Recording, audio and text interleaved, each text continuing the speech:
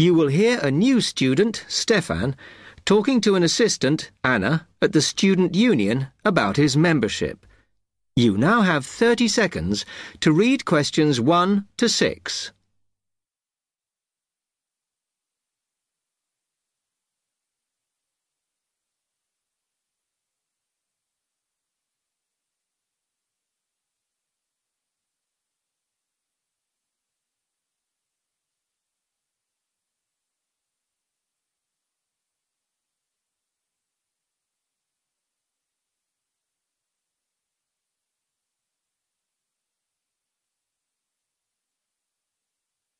Hi, can I help you? Yeah, I hope so. This is the first time I've been down to the union. I'm a new international student, and I just wondered what to do. Oh, right. Well, normally we ask international students to fill out this form, and we put your details on the wall by reception. Then other students can contact you. It's a way for everybody to get to know each other. It can be a bit lonely otherwise. Oh, I see. What's your name? I'm Anna, by the way. It's Stefan Unger. OK, well, just write that there, next to name, and then fill in the rest. Right. What does it mean, degree program? Oh, just if you are an undergraduate or a postgraduate. Or maybe you're just here for a short course? I'm a postgraduate. Do I need to say what in? Not really. It's too much detail. But you should put your department, so people who have the same interests or problems as you can get in touch. So I'm studying marine construction, so for department, do I put down the science faculty then? Just your actual department. That must be engineering, no? Oh, I see, yes. Then if you list what you like doing in your free time, not that we ever get any when we're studying, and maybe you can meet up with someone socially, or to join a club or something. Well, I like lots of things. Shall I just list them? My advice is to just put 1 or 2, like football and films or whatever. Otherwise, you'll get so many invitations, you won't get any time to work. OK. I think I'll just list computer games, as that's my big interest. Oh. I haven't played football for ages. I may start to play once I get settled. Now, let's see. Next thing is languages. Yes, we find many of the international students get a bit tired of speaking English all the time. Sometimes they like to speak to someone in their own language. It's up to you. That is a good idea. I presume I don't need to put English down. Oh, no. I put Italian and French. I can only speak German, my mother tongue. OK, well, that's fine. Just put that. What does accommodation mean? Is that my address? We're trying to find similarities between people, and some people live in hall, some are in flats, some are in bedsits. So it helps if you say.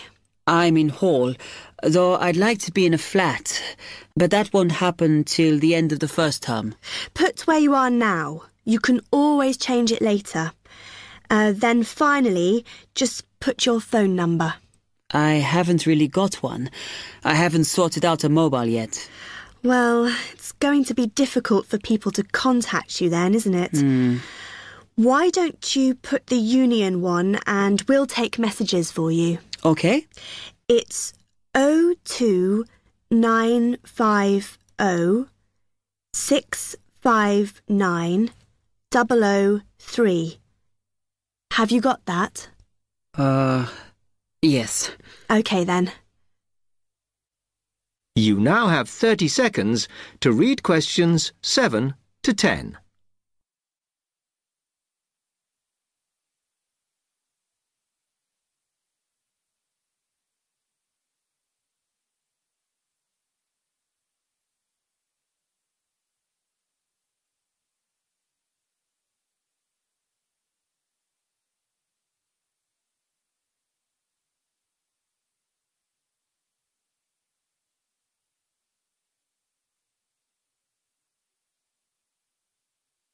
Oh, I had a couple more questions about the services you've got here.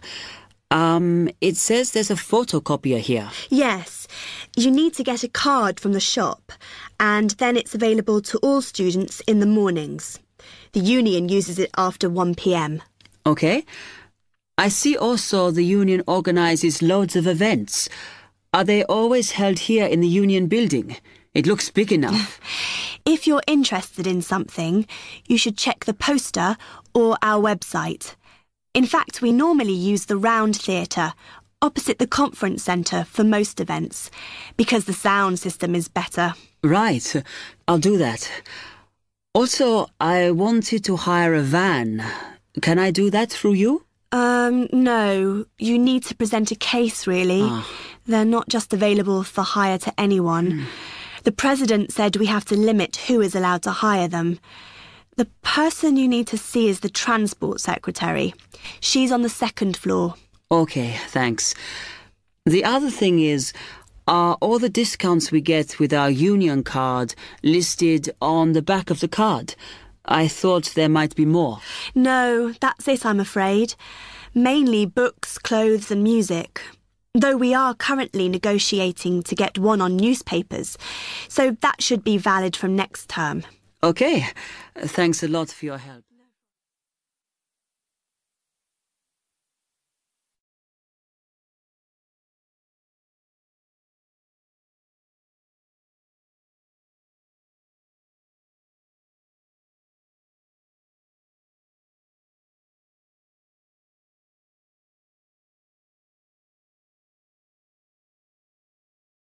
Section 2.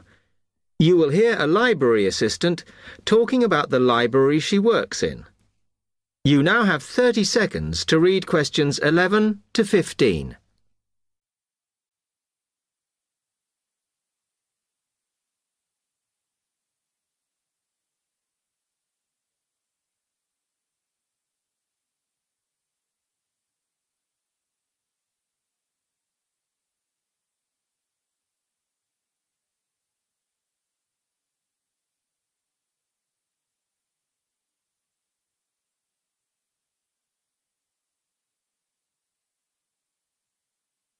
Hi, can I help you? Yes. I wanted to join the library. Okay. First of all, let me show you round the library and explain a few things for you. Okay, now we're here at the main entrance. You can see the reception, which is where you bring back and take out books. And also, we can order books and answer your questions there. Next to the reception, where you can see those old desks, is where we keep the magazines, because you can sit down and read there. They're divided into sections for sciences, geography, arts, etc. Then, at the back of the library, you can see the section for old books. And next to that is where the books proper start. That used to be the science section, but now on those shelves you'll find the art section. We had a big reorganisation in the summer, which I think has made it clearer. The numbering is standard, so you should be able to find what you want quite easily. However, if you can't find something, it probably means it's been borrowed. Okay, then in the corner next to the reference section is where we thought it was quietest and away from the phones and printers and things, so we've put the study desks there. They all have computer access if you need it for your laptop. We do ask that you don't just read magazines there, though. Okay, then there's the reference section, where you can look up the files. Then, as we come back to the main entrance, is the next section, where we used to have the languages. It got very busy and noisy, so when we moved everything round, we decided to put the law books here. Also, because it's a smaller section, it fits quite well here. Okay then, we're back at the main entrance. Over there, by reception, there's a door that goes to the extension, And we have further sections, such as languages and study desks through there. So you could have a look round when we've finished. Then, just between reception and the door here, is where we decided to put the computers. But the computer magazines are in the magazine section, as we found too many went missing here. Okay, is that everything? You now have 30 seconds to read questions 16 to 20.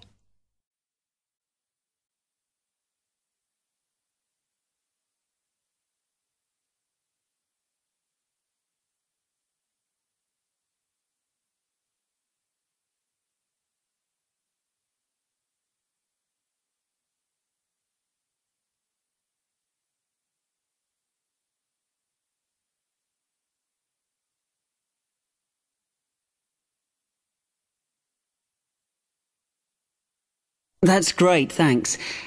Can you just tell me a bit about borrowing and the rules and whatever? Of course. Over the last 2 months, we've been introducing a new system for this, and you can now take books out for 6 weeks.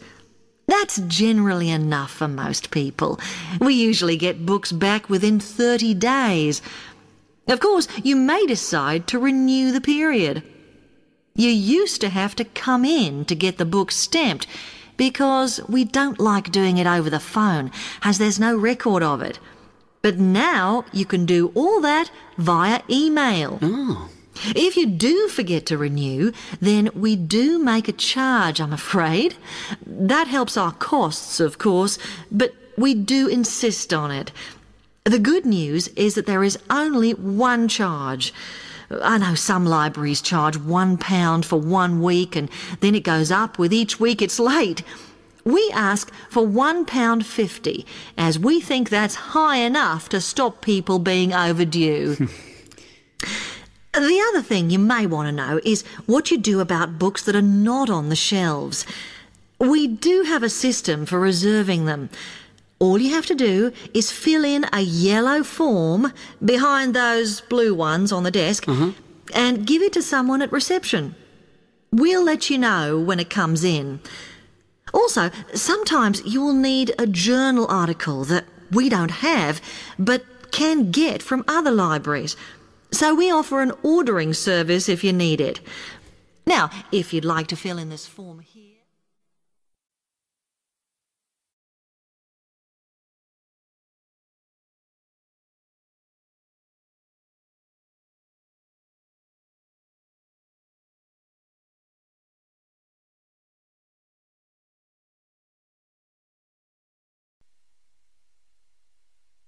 Now turns to Part 3. Part 3. And welcome to this morning's lecture on transport. First, you have some time to look at questions 21 to 25.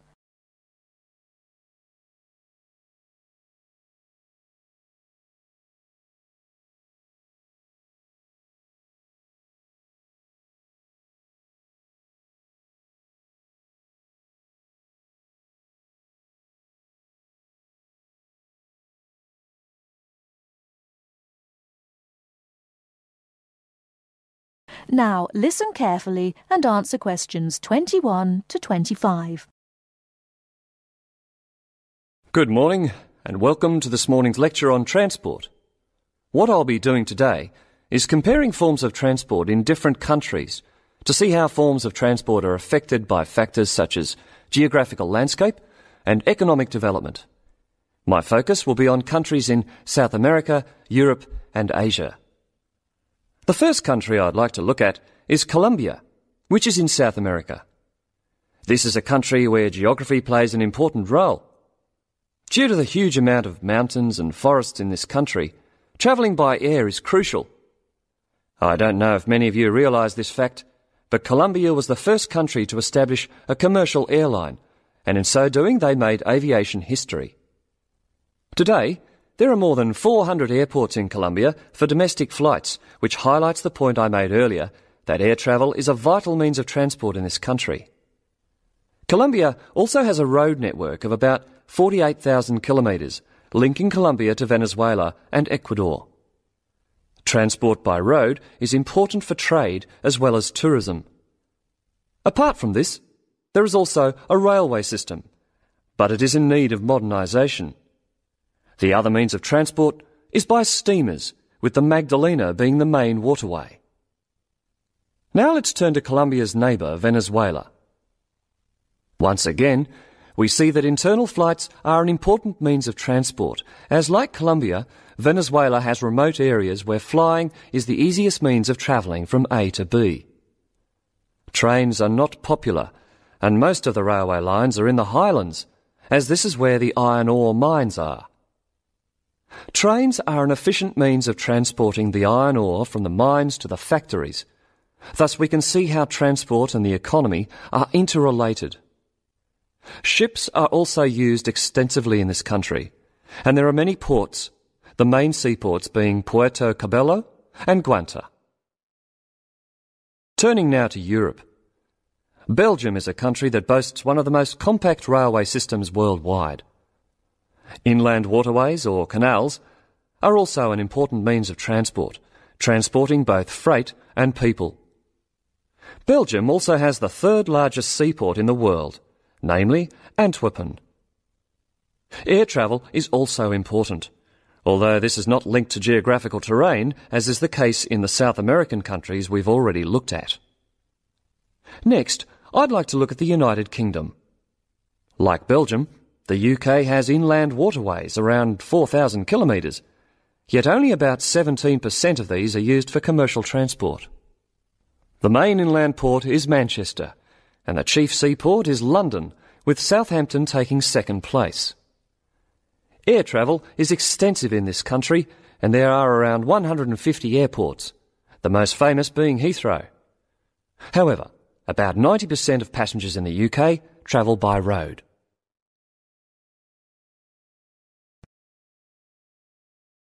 Before you hear the rest of the talk, you have some time to look at questions 26 to 30.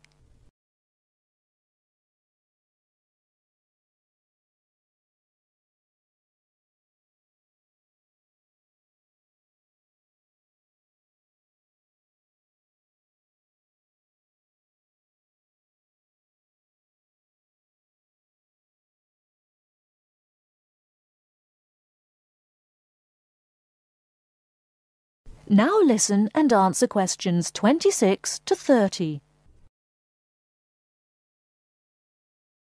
Finally, I'd like to look at two Asian countries. China is a country which reveals how geographical size affects transport development. Roads and railways are widely used, and this has led to a huge amount of bridges being built, such as the Yangtze Bridge, which is probably the most widely known. The Yangtze Bridge is 1.6 kilometres long and is built on two levels. The upper tier is for cars and pedestrians, while the lower is for trains. Railways are especially important, and over 80% of freight and passengers are transported by rail. With such a high proportion of people using trains, it is not surprising that governments in countries like China are prepared to invest in the railway system. Obviously, a fast and effective train service will encourage businesses and the general public to continue using it. The last country I'm going to mention is Japan, which has one of the most advanced transport systems in the world. The railway system is highly developed, and the Tokaido Railway, connecting Tokyo and Osaka, has trains that can travel up to 250 kilometres per hour. Ships are also a vital means of transport in both international and domestic areas. To summarise, we can see that transport varies throughout the world, yet the importance of transport networks, be they air, sea, rail or road, cannot be underestimated. That is the end of part 3. You now have half a minute to check your answers.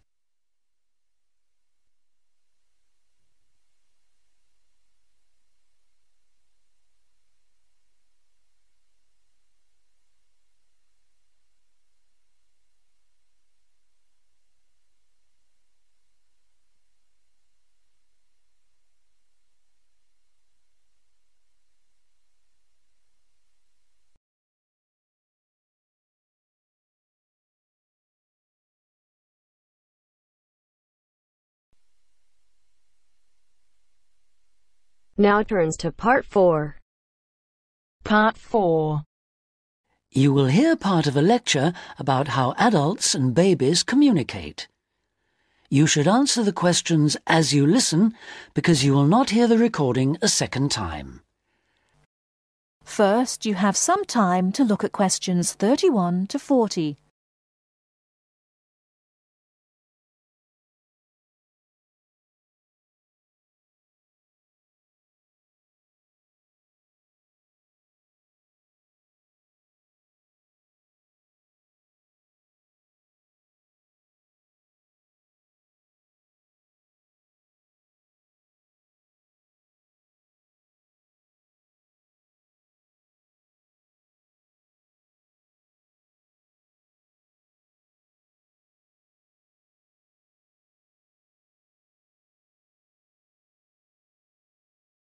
Now listen carefully and answer questions 31 to 40.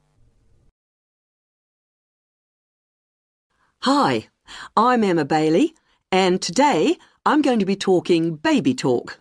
Hopefully, you'll find the subject interesting rather than infantile. I'd like to start by getting you to imagine a scenario. You're in an office or at a family gathering when a mother comes in with her young baby. Like everyone else, you want to see the mother and baby, and you probably want to talk to the baby. How do you do this? What kind of language do you use? Recent research has shown that adults all talk to babies in similar ways. They repeat phrases over and over again in a high-pitched sing-song voice with long vowel sounds. And if they ask questions, they exaggerate their intonation. Researchers have discovered that this kind of language, which they have called motherese, is used by adults all over the world when they talk to babies. And according to a new theory, motherese forms a kind of framework for the development of language in children. This baby talk, so the theory goes, itself originated as a response to another aspect of human evolution, walking upright. In contrast to other primates, humans give birth to babies that are relatively undeveloped. So, whereas a baby chimpanzee can hold on to its four-legged mother and ride along on her back shortly after birth, helpless human babies have to be held and carried everywhere by their upright mothers. Having to hold on to an infant constantly would have made it more difficult for the mother to gather food. In this situation, researchers suggest, human mothers began putting their babies down beside them while gathering food.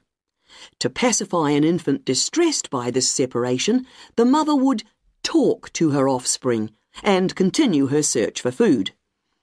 This remote communication system could have marked the start of motherese. As mothers increasingly relied on their voices to control the emotions of their babies and later the actions of their mobile juveniles, words emerged from the jumble of sounds and became conventionalized across human communities, ultimately producing language.